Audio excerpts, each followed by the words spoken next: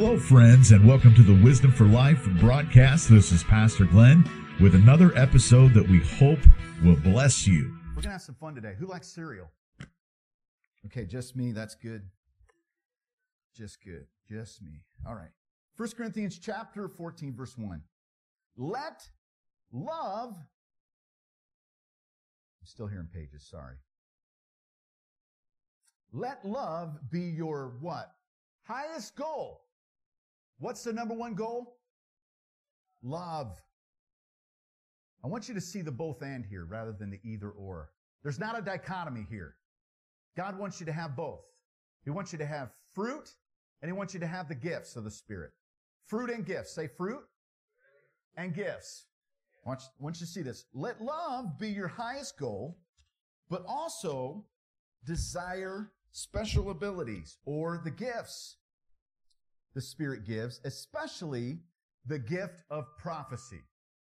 So what does it say? Let's have love, which is a fruit. Remember Galatians chapter 5, we talked about that. Love, joy, peace, long-suffering, gentleness, goodness, faith, and meekness, and temperance. God wants you to have, or self-control. God wants you to have all of the fruit. Say all of the fruit. But along with the fruit, He wants you to have gifts too. Not either or, both and. I want you to see, when you're out on a playground, when you're a kid, the things you're going for are the swings and the teeter-totters. Come on now. That's what you're going for. Monkey bars? Nah. And I was too fat a kid for the monkey bars anyways. I get to like one and fall, okay? But the teeter-totter, I love because I was a fat kid, I was a big kid. Whoever's going on the other side's going flying. At the middle of that teeter-totter, a little bit of engineering here, is a fulcrum. A fulcrum. It's the part that goes in between both sides of the lever. When the fulcrum is in the center, God can do great things. The fulcrum must be moved to the center of a Pentecostal church. Not all the way to one end, where it's all manifestations and gifts, but no fruit. And not all the way to the other end, where it's all, we just love you, love you, love you, love you. Goo, goo, goo, goo, goo, goo, goo. You know, serve you the word like an airplane. Open up. And then they spit up all over the place, you know? No, we want you to mature. We want you to grow. We're going to love you. We also want you to be baptized in the Holy Spirit, operating the gifts of the Spirit, and we want you to live a centered life, a balanced life. Would you pray with me? Father God, in the name of Jesus this morning, help us with our flakiness. Help us with our loopiness. Help us with our nuttiness. Help us with our tricks. God, help us to bring fruit and gifts. And help us to do it by the power of your Holy Spirit. In Jesus' name. And everyone said, come on. Amen. So if you like cereal, and I'm thinking you do, come on. Is there anybody, do you remember back in the day, used to be the show called the Beverly Hillbillies. There was a guy by the name of Jethro Bodine. You know what I'm talking about? He'd get the biggest bowl in the kitchen. I mean, fill it full. Come on, Pete. Fill it full of cereal and then just shove it down, compact it down. Mike, you don't know what I'm talking about? You never fill the bowl like that and just put it down like that and then pour the milk in, right? These people that pour the milk into the bowl first and then the cereal, you're weird. You need saved. Come on up to the altar. I'm going to help you with that. We'll get you straightened out. You put the cereal in first, then you shove it down as much as you can so there's more room for more cereal. And then you pour the milk over the top, right? You say you love cereal, but the truth is you love milk and cereal. Come on. Because there isn't anybody that would take some of this cereal, pour it straight in their mouth, and pour themselves a glass of milk and then drink the milk that way and have a good time with it. There's just something about Captain Crunch. When it's got the milk in it, you put the Captain Crunch in your mouth, and if you're just like me, 48 years old, you suck the milk right out of the Captain Crunch. Because you got nothing better to do with your life. Absolutely nothing better to do with your life than to make sure that milk comes back out of that cereal. Right? Come on, that's how to eat cereal, man. It takes the milk and the cereal. And when I look at cereal, when I look at milk, I can't help but think about the many different churches that I've been a part of, maybe I've ministered in or I've attended. Sometimes they're just dry. They're full of people. Maybe the building, maybe it's a big box. The building. It's just a big box. And maybe you picked that church because of the big box. You know, in town, people all want to look for the big box. I don't care how big the box is if what's on the inside isn't awesome. Hello? And if what's on the inside ain't coming out of the box. Now, some of you thought I had already opened this. I'm smarter than that. I'm smarter than that. So we want what's on the inside to come on the outside. I don't care what the box looks like. I don't care how big the box is. I want to know what's inside the box. Is it going to come out of the box? What's inside the box, is it going to be soaked in the Spirit? You know, I look at this box right here, Frosted Flakes, and I think about how many Christians I know that are Frosted Flakes. You don't know any. You probably think your pastor's a little frosted. You know he's flaky. But I look at this and I think, you know what? There's fruit. Look at this. There's fruit in the picture. There's fruit in the picture, but there's no fruit in the box. That's a little misleading, isn't it? I go by some signs, some church signs, and I'll see a flame. I'm not knocking anything. I'm just saying some will and some won't. I'll see something different on the sign than I see. You don't know what I'm talking about? I've even been to some Assembly of God churches, and I'm like, is this an Assembly of God church? It's almost like, you tricked me. What's the deal? And here's the deal. There's an overemphasis on the cereal, but the cereal ain't nothing. It's just dry until it meets the milk. I don't care what kind of people go to your church. If the Spirit of God isn't evident in your church, listen, we need an audience of one, and it's the Spirit of the living God. And when He shows up, everything changes. I don't care how much people go or how many people go, how big your box is, how pretty it looks. Listen, I don't care how many you got on the inside. If you don't have Jesus and you ain't got the Spirit of God, you're dry. I don't want to go to a dry church. And then I look at this one, Frosted Flakes, and I see Tony the tiger. And he's always saying they're great. And here's the deal. Thank you for that. That was awesome. That was a good impression of it. He's always saying they're great. I'm thinking about how many people are telling the world about their church, but not telling the world about Christ. I don't want you to tell the world about your church. People will come here and get saved, or they may come and go somewhere else. Cool. Just get inside and get in the milk. They're great. It's almost like there's a pridefulness rather than a love for people. Because a true love for people doesn't matter where they end up next, as long as they get in the milk, as long as they get saved, as long as they get Spirit-filled. I'm not worried about that. Are you? And I think about this, and what's great is not the people. What's great is God. What's great is the living God. Not the people, not the box, not what's on the inside. And if it's got no milk in it, it's dry anyway. Who's a Frosted Flake fan? Come on, you don't want any of this? Oh, Georgia, did you just raise your hand? Oh, I seen him. I got glasses on. I seen him. But I think you want some Frosted Flakes. Have you met any Frosted Flakes in your life? Take it home to the kids, brother. Give them a hand. Come on. Want to pound it? Shebang. Awesome. You know, we don't want to have pride in the people. We don't want to have pride in the building. You know, can I just say this right now? This just occurred to me. It's not my notes, but please don't get mad. Used to be a goat on Sesame Street. I get mad. I get mad. I get mad. Don't get mad. Get glad.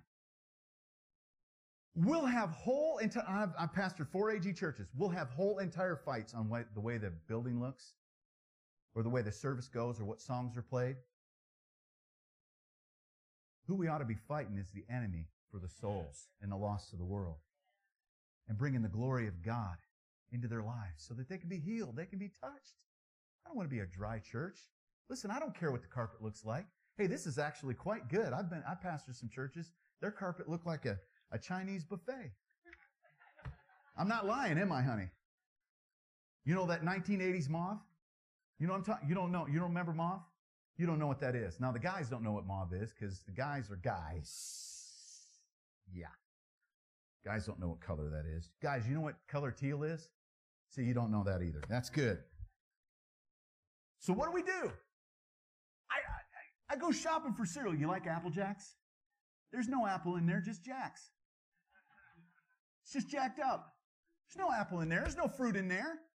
It's misleading. The church of God ought to be the answer and offer the answer. And the answer isn't you, and it's not me. It's the Spirit of Christ in us. And that's what the world is hungry for, man. They want breakfast. They want it bad. I caught a video yesterday of all the women in our church and then their guests, and they were all saying, we want breakfast. I know it. It was fun. It was fun. And I've got a video of it, and I'm going to use it. You ever pour a bowl of cereal, you pour it, and then you go and you look for the milk, and you realize the milk's all gone. And then you put water in that bowl, right? And you very gingerly walk back in the kitchen, grumbling under your voice, you're mad now, and you try to get it back in the box. Because it's no good without any spirit. It's no good without any milk. It's no good without any life. I'd rather have 3 people in my church in the Spirit of God than 300 in no Spirit of God. Now look at this. You need love too. Not just the gifts, but you need love. In Luke chapter 24, verse 49, Jesus said something really, really cool.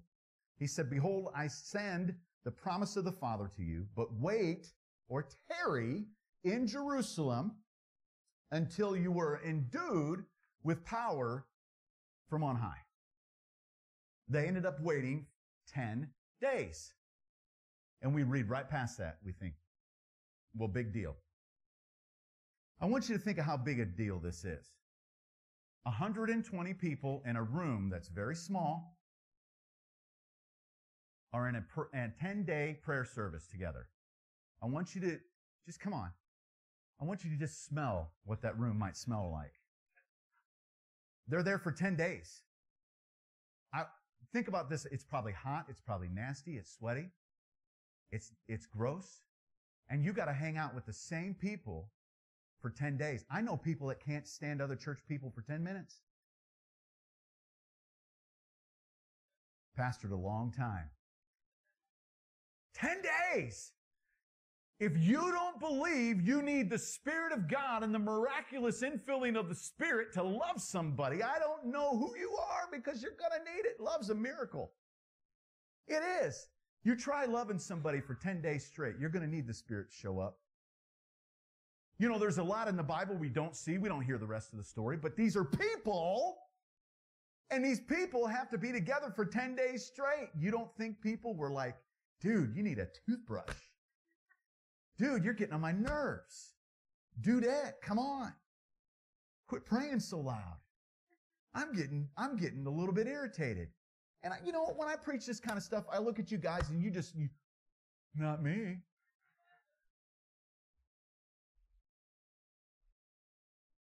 First Corinthians 13:8, love never fails. Can I tell you something? Love is the only thing that's going to remain in heaven. Paul even says later, he says, in the end, these 3 remain.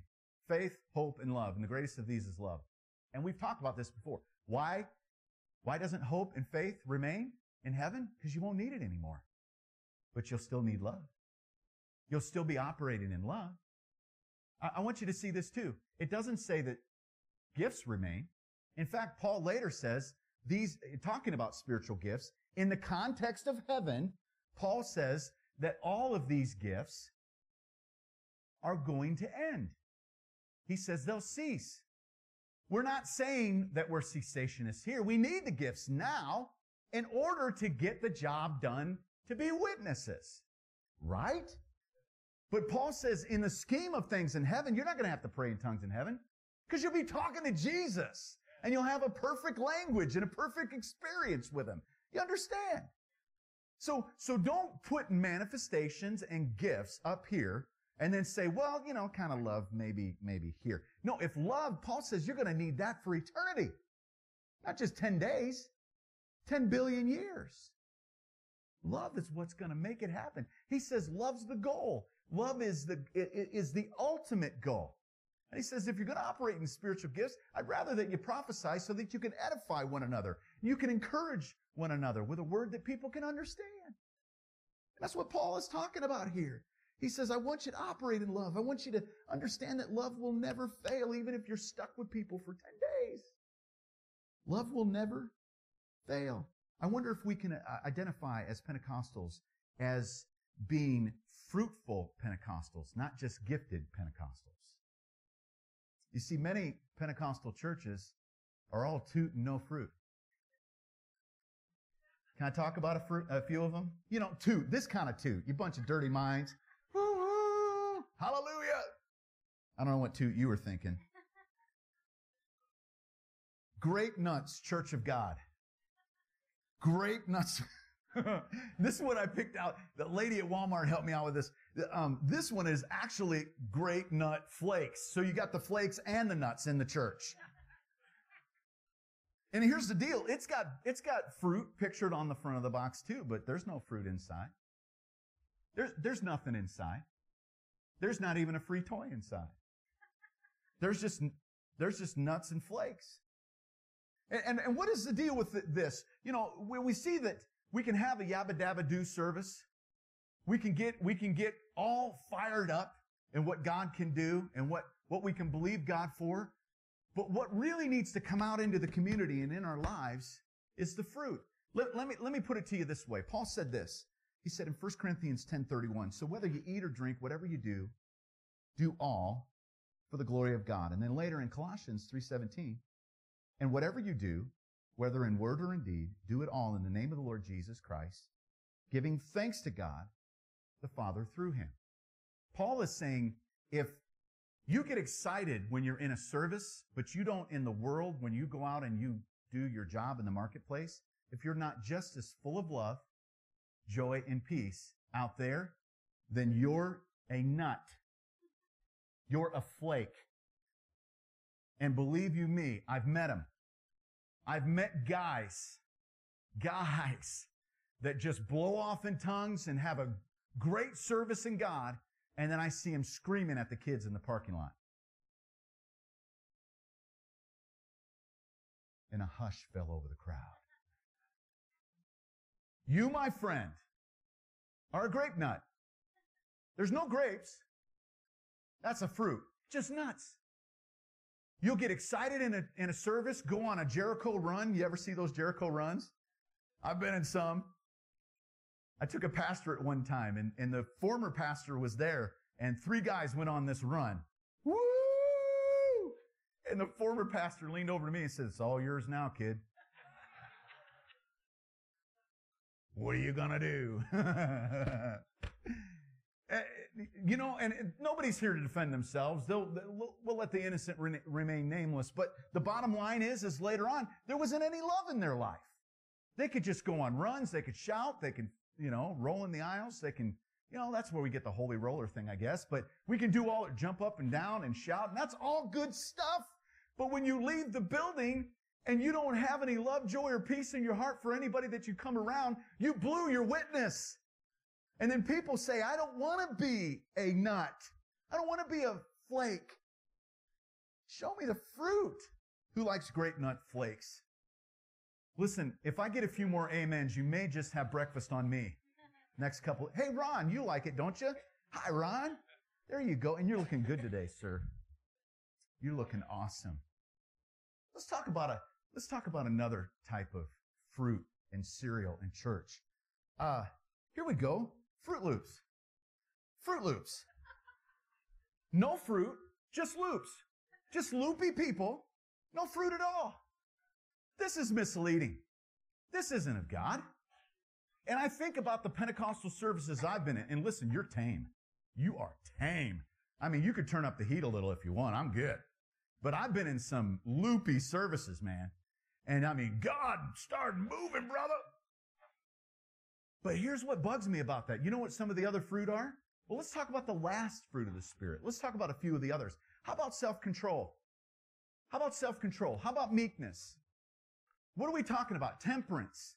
You see, I've seen people go up to altars, be slain in the Spirit, get caught, be covered in a blanket. You know, the ladies all get a little blanket. Remember those days? Just me. Remember those days when the ladies would fall down even with pants on? Oh, get that blanket over her. She's got pants on. I don't know. Whatever. Am I the only one that thinks about this? Some of you are like, I can't believe he's against blankets. No, I'm not. I'm just saying it's weird. They got pants on. Why are you cover them? Yeah, cover them. Good. All right, whatever. You know what? I think some of those people are falling down because the pastor's breath is bad. I don't know. Is it? Oh. Catch me. You better liven up, man. You're stuck with me. You voted me in again last week. Where are we going to go now? You're stuck. Do you know where you are, boy? Yeah. All right, so what are Fruit Loops? These are people that they get all stirred up. They get all stirred up in God.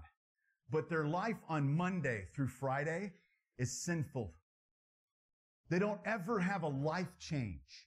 The world is looking at your life in parentheses. What do I mean by that? What's coming out of your mouth isn't as big a deal as the way you're living in front of them.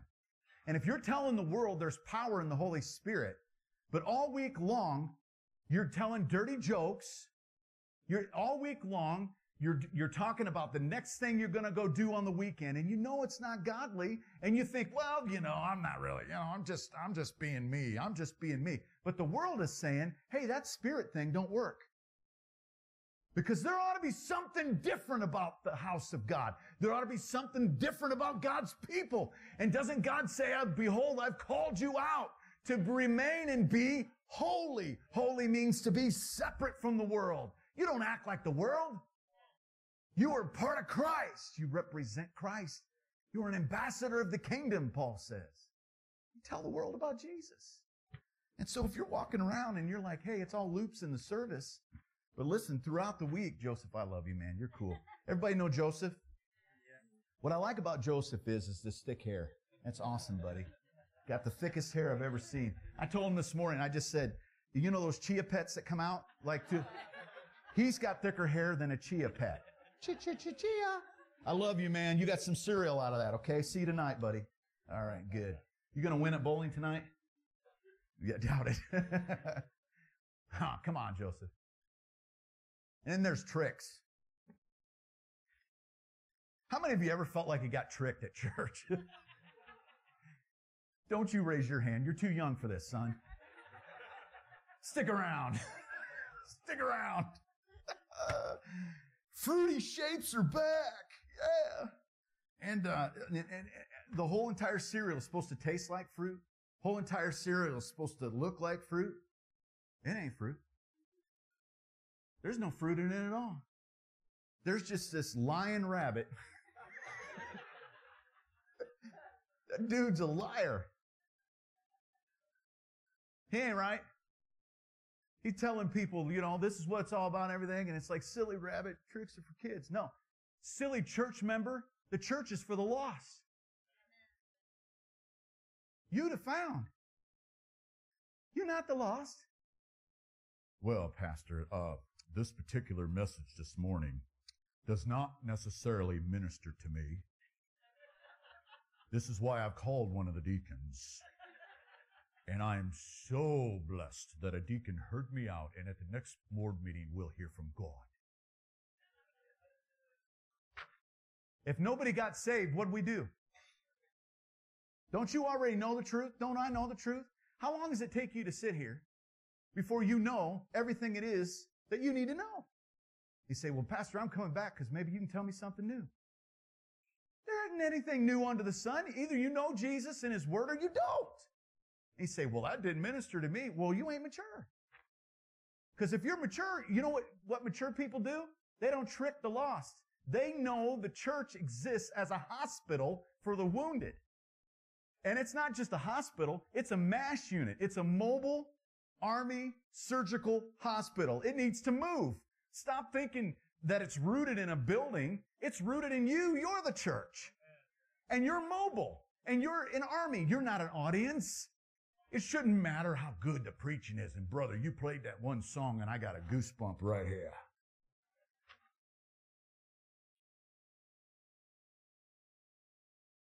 Why do we call it a service if no one's serving? 4 or 5 people in the worship team and the pastor getting up sweating. That was good, Pastor. Drink a little bit more coffee next week.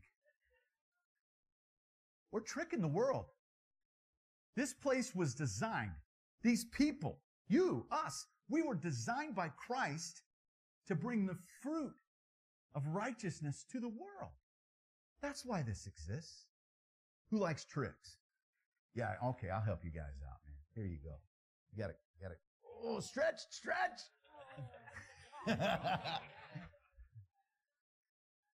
Right, don't trick them. Thanks, honey.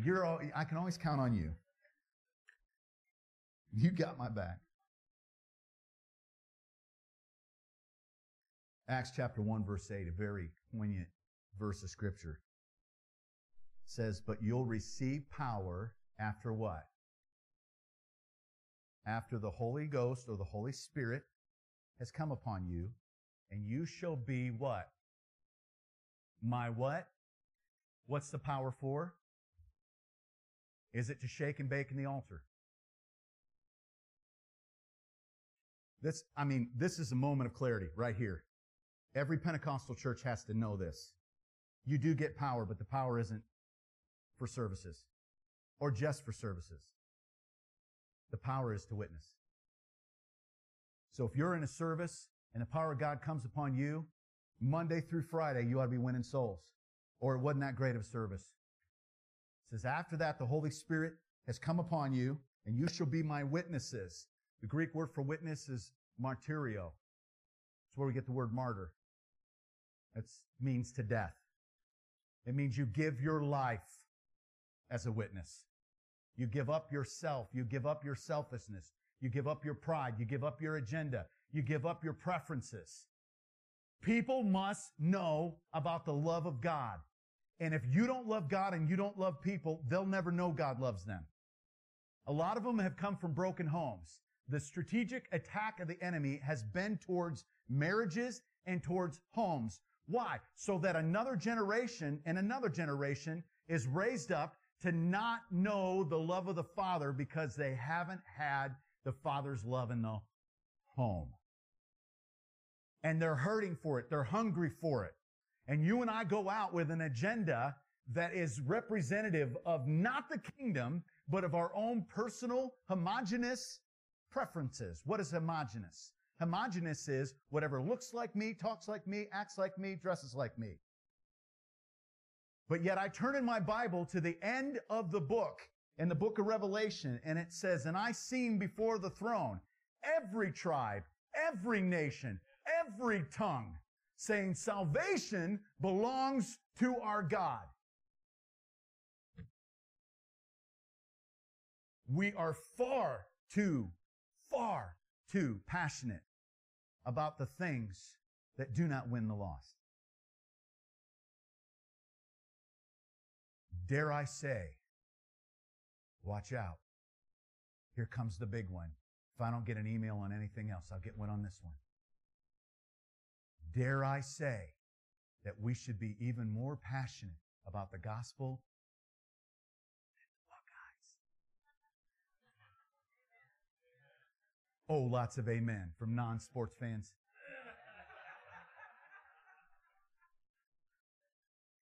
I just didn't hit your nerve. I'll get it next week.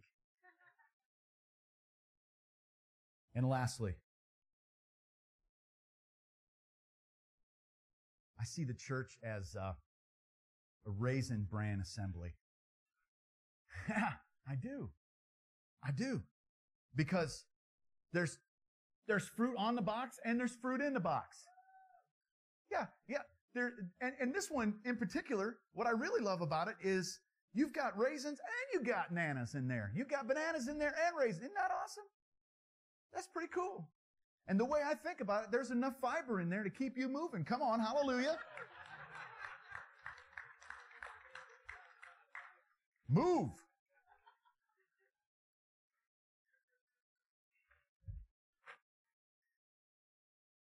You want it?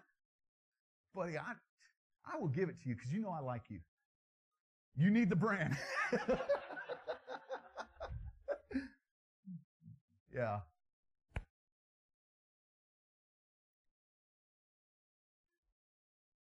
I just want to talk a little bit about, just a tiny bit, I'll land the plane here, on bitterness, unforgiveness, and anger. That cannot happen in our midst. None. Zero. Get it worked out right away. Listen, as we're on a journey together, imagine being in that upper room again for 10 days. There's going to be moments. There's going to be sticky moments. There's going to be sparks sometimes. That's what happens when iron sharpens iron. You're going to get in the midst of people that God is going to assign to you. You see, God is going to assign you people. He's going to bring people into your life that rub your cat fur the wrong direction. On purpose. Because He's going to want to bring more love, more fruit out of you. And you're going to have to learn to crucify your flesh. You're going to have to learn to crucify all of that bad attitude in you for the sake of the lost and for the sake of others around you. And that's tough to do as an American because we don't want anybody messing with our fur. We want it going one direction only.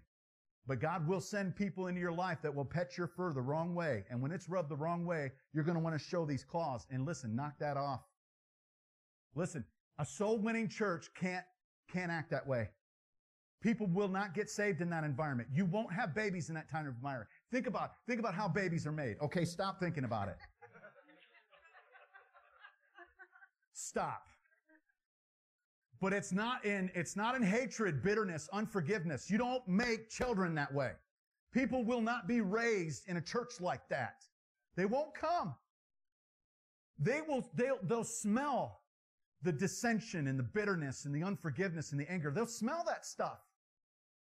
And if you and I aren't willing to crucify that kind of stuff, some of you need to understand, I got to do the same thing. Some of you're going to leave church today and there's going to be a temptation. Well, did you see what happened in service?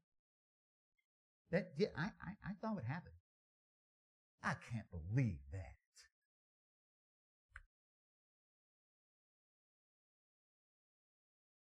And you'll do it at Wendy's right in front of the person taking your order. And they're like, I know what church you go to. I ain't going there. It's no better there than it is out here. I'm wanting love. I want to be around the fruit. I want peace and joy, and you don't have it. You're just mad all the time. You're just angry all the time. I love what 1 Corinthians 14:33 says. It says, for God is not a God of confusion, but of peace. Peace has a God. Peace isn't a what, it's a who. It's a person, Jesus. Hello. He's a person, Jesus. Now watch this. As in all the churches of the saints. And then later, Paul says this in Romans 16:19. He says, be excellent at what is good, be innocent of evil. And then it says, and the God of peace will soon crush Satan under your feet. It doesn't say you'll crush him. It doesn't say that someone else will crush him. It doesn't say pastor will. People tell me this all the time. They come up and say, Pastor, you really stepped on my feet. No, I didn't. It wasn't your feet. It was the devil's. And the person that did the crushing was God. Listen, God wants to deal with things. Let him deal with it. You know what the coolest thing ever? You want to have some fun? Here's how to have some fun. Are you ready? Watch this. Go through life smiling at people and laughing all the time, no matter what happens. They'll think you're crazy. But, watch this. After a while, they'll go, you know what? At least that person isn't boring. You know what? At least that person has life. You know what? I want what that person's got. And you know what? I don't want to be this way anymore because they're happy and I'm not. They got joy and I don't. They got peace and I don't. I'm trying to press their buttons, but there are no buttons. Let God press their buttons. What does the Bible say? Pray for them. And they heap hot coals of conviction on their head, right? Hello. You know where that comes from? That was a culture back then. They heated their fires. They would go, now watch this, they would go for their homes. They would go to a community place. Well, this sounds like church. They would go to a community place. They would get hot coals. They would put it inside of a pot. They'd carry it with a towel over the top of their heads, and they would carry that hot coal home. They would put it in their fire, and they would heat the whole entire home. And what is God saying? You might be the only one in our midst that has the flame, right? Share it. And watch it spread. Watch it go home. Watch it warm up people's lives. Watch other people get happy. It's contagious. It's contagious. It's a good time. Get around somebody like Jeb Bunny. He's crazy. I like out of 50 plus, I sit next to Jeb because he's hilarious. We'll joke about burritos. Won't we, Jeb? We party, buddy. And he's a party animal. But you know what? I never see a frown on his face. He's always happy. He's always joyful. Does he got stuff going on? Yeah. Is there stuff I do that probably ticks him off? All the time. I don't know, but he's always smiling. And when I'm around that, I want to be heated up. I want to be warmed up too. And that's what God wants for you. The church I see is a church that's moving. It's got fruit. It's got love, joy, and peace, but it's also got self-control.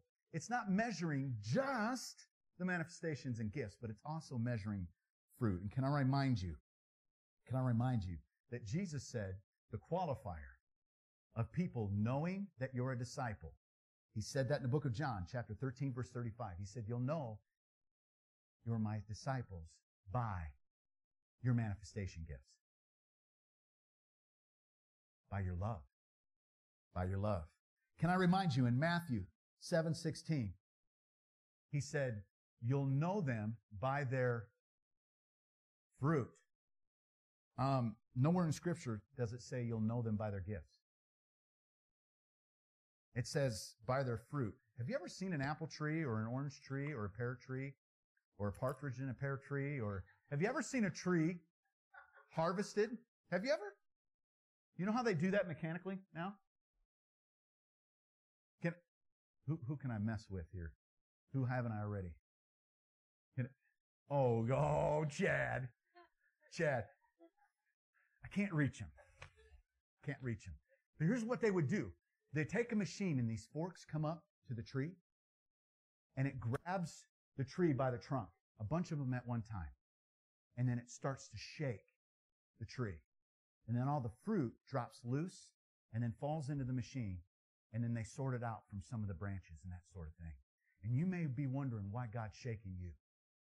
You may be wondering why life is shaking you. You may be wondering why the Lord is shaking you. Sometimes God shakes you to get the fruit loose again, to get you moving again, to get you on your knees again, to get you back to a place of desperation where you're trusting the Holy Spirit again, to get you focused on the kingdom again and not your finances and not your job and not all of the other things that weigh us down and entangle us in the affairs of the world, to get you focused back on His love.